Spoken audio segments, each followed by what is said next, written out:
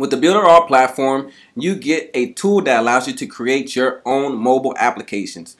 Alright, so if you are a white label owner, you're going to get a few extra options here, but pretty much anyone who has our platform is going to have a dashboard, my account access management, and other little options and analytics here in their virtual office. Okay, so once you come from your office, I'll come back here, click on the app creator, you're going to come into this screen here.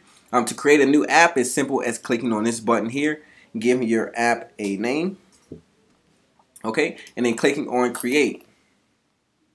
Alright, now what it's going to do is bring you here to our templates. You can either choose on a category or scroll down and see which one you like the best. We have a bunch for you to choose from, so go ahead and check those out. Once you find a color scheme that you want, or if you want to start from blank, okay, you're just going to click on it, click on OK, wait for that to load for you.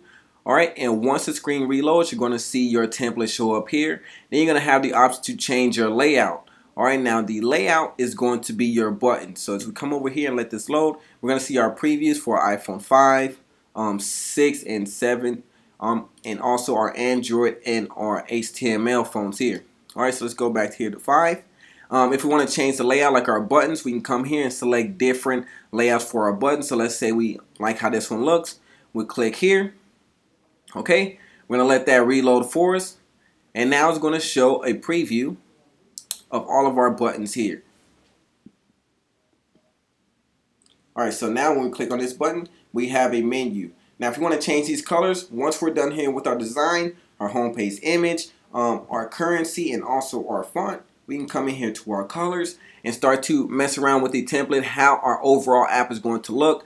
We can also look at the transparency and change that here as well for all of the different elements. If we want to go here by list and just only highlight what we are looking at, so let's say I want to work on the header, it's only going to show me the header. The home page is only going to show me those colors, etc., etc. as you go down.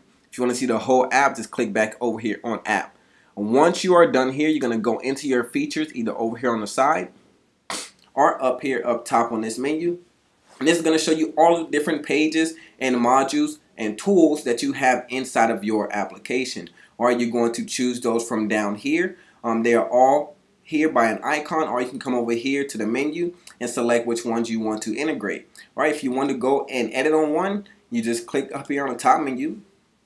You're going to come down here, give it a page name. You're going to be able to add, manage, even choose the background color of this page if you want to change that. Once you're done there, you come over here to application. You're going to finish up by putting in your icon image. All right, so let's come over here. That's going to be what's going to show on the background of your user's phone. This is going to be the startup image, the first thing they're going to see when they actually open up your application.